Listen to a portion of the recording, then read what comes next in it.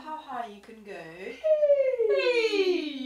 A vocal swing is basically covering the principals. So, for example, being a swing on my show, The Lion King involves me covering Rafiki, the principal baboon character, and covering the character Shenzi, the principal female hyena, that was played by Whoopi Goldberg in the movie, and also 4 ensemble girls as well, 2 of which are soprano and 2 of which are alto.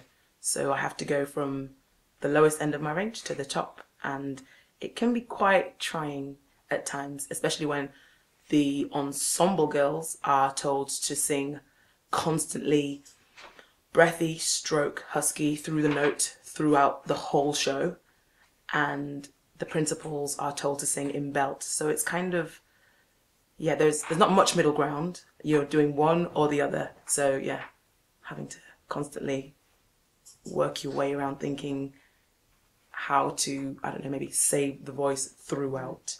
If someone who uses a lot of belt and a lot of breathy qualities in a role doesn't warm up and warm down in their head voice on a very regular basis, what they'll find is that their belt quality starts to be less effective.